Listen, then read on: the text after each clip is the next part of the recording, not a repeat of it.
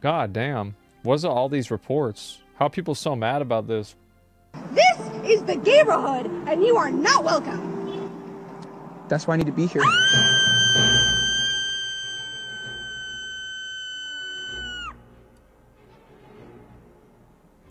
I like how the lights turned on. You need Jesus. They said, what the fuck?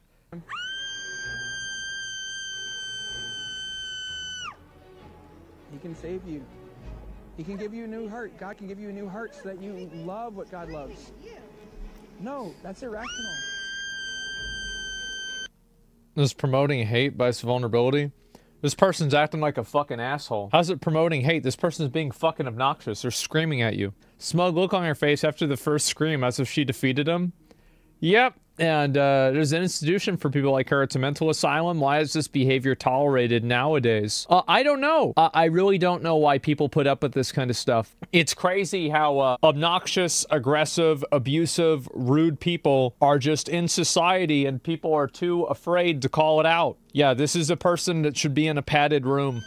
Let's be honest.